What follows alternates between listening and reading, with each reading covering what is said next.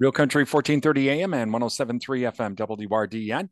This is the WRDN Morning Farm Report. I'm Brian Winnekins. Joining us this morning is Dan Bauer with the Wisconsin Department of Agriculture. We're going to talk about a dairy survey that the Department of Agriculture is doing this June. And thank you to our newsmaker sponsors, including Alcivia Co-op, Annabis Silo, Animal Wellness Center of Buffalo Valley, Compeer Financial, Osteoplastics Synergy Co-op, Wisconsin Farmers Union, Wisconsin Corn Growers Association, and the Wisconsin Soybean Marketing Board.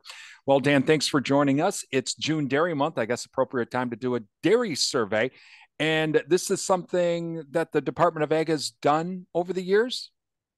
Yeah, great question, Brian. Thanks for asking it. You kind of took the words right out of my mouth. Our thought was that since June is National Dairy Month, what a wonderful time to try to gather some information about Wisconsin dairy farmers, their farming practices, their plans for the future.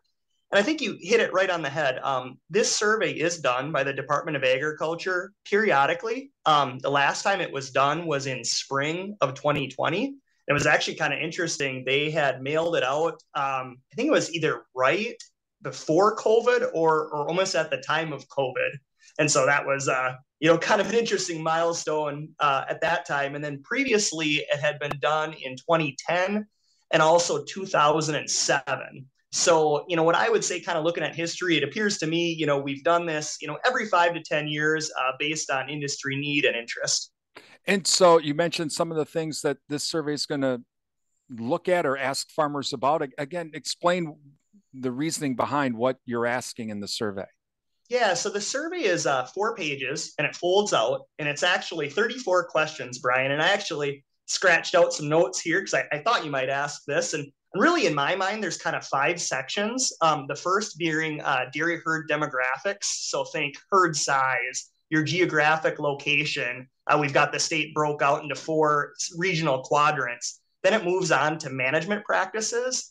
And some of the questions you'll be asked are like, what percent of the female calves are you keeping to raise as dairy replacements? That's been a very popular topic as some USDA reports are reporting diminishing heifer inventories across the U.S. We're going to ask farmers, what percent of your forages for your dairy herd are homegrown? And then it moves into business structure and labor. And kind of in this area, we're going to ask questions like, how many employees do you employ? Do you offer those employees benefits?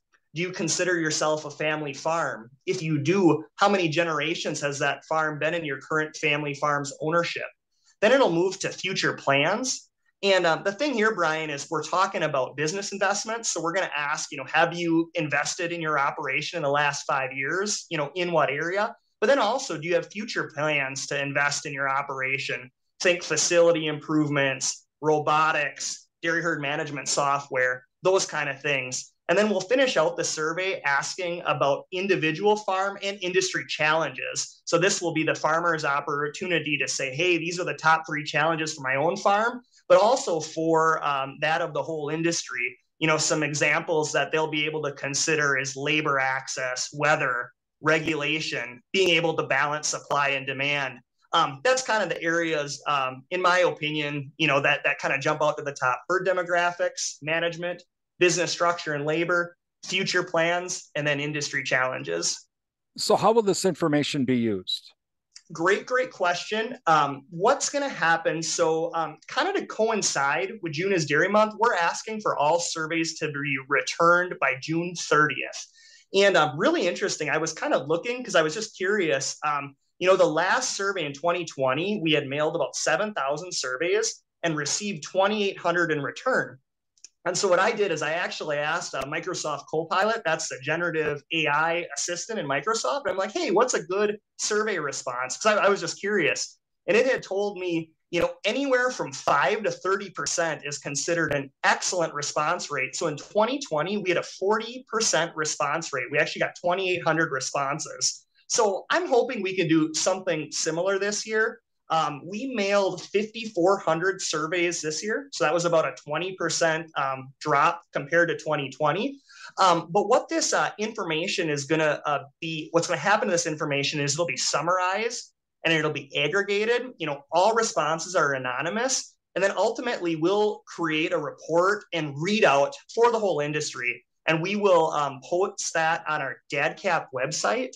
And really, at the end of the day, what we are hoping that it can do is that this information can be available to industry leaders, decision makers, and it can help develop future educational programming. It can inform potential legislative changes and possibly identify research priorities for private industry and academia. So that's kind of our thought process, I guess, on how what we'll do with the results. Oh, and the last thing I wanted to say on this, and sorry for going on, was our tentative plan for timing is we want to launch these results at World Dairy Expo or before.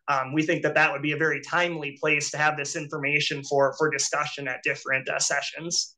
Talking with Dan Bauer, with the Wisconsin Department of Agriculture. Again, the Department of Agriculture doing the 2024 Wisconsin Dairy Producers Survey. And Dan, you mentioned, okay, you've got the written form for the survey. Is there an online component that dairy farmers can use if they haven't even received this in the mail?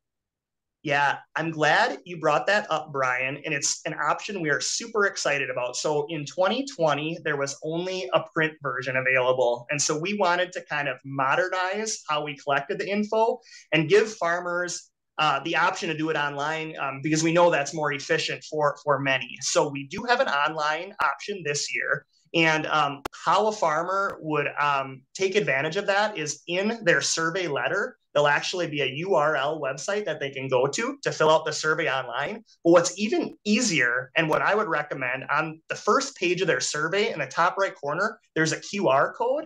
And so they could use any mobile device to actually link through that QR code to the survey website, and then they could fill it out there. And I'm excited, Brian. Last week, early in the week, we already had over 30 online responses. I haven't checked yet. So farmers are taking advantage of this option. And yeah, we're excited about it because I think it will make summarizing the results more efficient as well. And I think you asked, where can you find the online survey? And this is something that I didn't even realize at first. I was thinking, well, let's post it on the internet. Let's put it on social media. But you can't really do that because then just anyone could fill it out, even if they weren't a farmer. So the mailing is going to be kind of the trigger, the linchpin to get into the survey. And then once that farmer, those 5,400 producers that receive the mailing, they can choose it to do it physically with the paper copy or the online avenue. Now, if there's a dairy farmer that didn't receive the mail version, can they still participate? And how would they be able to do that? What I'd recommend in that instance is I would have them give us a call. So I'm the program supervisor for the Wisconsin Farm Center, and we've been the lead on this project for DadCap. And any farmer that's got a question or believes they didn't receive a survey and they should have, just give us a call. We have an 800 line. That number is 800-942-2474. Again, that number is 800-942-2474. I've got 2 to 3 staff monitoring that line during business days and business hours. And if you got a question or you think you should have received it and didn't get it, just give us a call and we'll figure it out. Be interesting to see these results coming up at World Dairy Expo. Dan, thanks for joining us today. Yeah, thanks for having me, Brian. I really appreciate it. Dan Bauer with the Wisconsin Farm Center, part of the Wisconsin Department of Agriculture. This is the WRDN Morning Farm Report.